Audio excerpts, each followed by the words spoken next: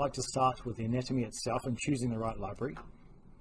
I have specific libraries that I choose for specific teeth, which you'll see shortly. Let's just go to the smile library, making sure. I actually quite like this library for the premolar, but I do not like the library for these molars, especially on the buccal. So smile library, make sure we choose the pontic. I'm going to come down, I'm going to select single tooth from the checkbox. This is my preferred anatomy at the top here, and I'm happy with that, so just click OK. I'm going to do the same here for the 2.7.